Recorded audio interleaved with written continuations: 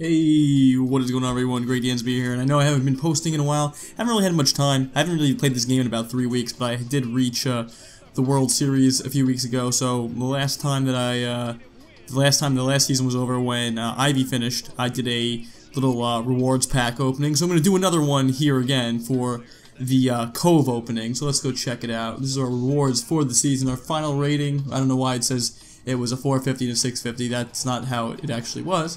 My new rating is at 400. Okay, so they're not starting you up as high as they did last one, it looks like. So last time they started everybody out at in the wild card for the previous season high or whatnot.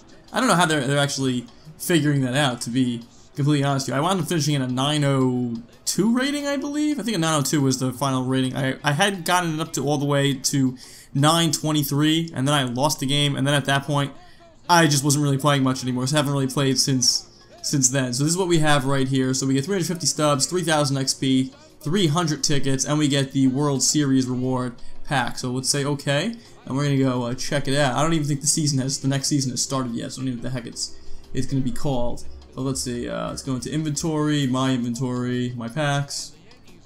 Alright, oh, they give you all the packs now? Really? That's interesting. Alright, let's see that. What are we gonna get here in the All-Star pack? We get a Chris Davis, a Cesar Hernandez, okay. In the wild card, what are we gonna get here? We get a Mark Trumbo, a Rajai Davis, and that's where the Doug Fister comes in. Okay, interesting. And here, what are we gonna get here? We get Tony Gwynn.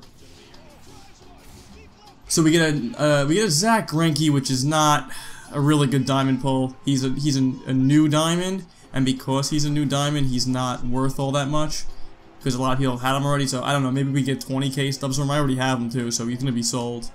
Then we get another Doug Fister. What the deuce? This is confusing.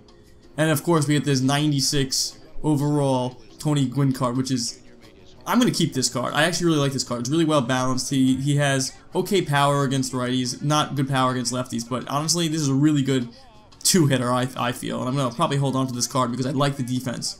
The defense is fantastic. But I'm curious to see what they're going for actually in the open market here. Let's check it out. The community market. MLB cards. So let's see what we can get for Greinke actually.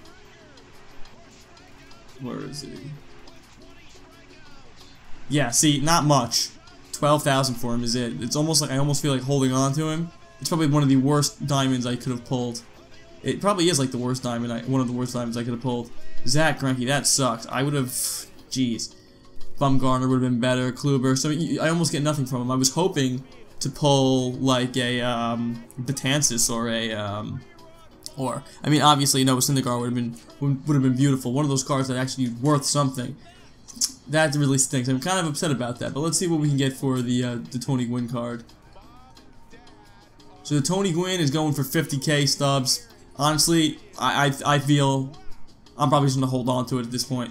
50k stubs is not that much.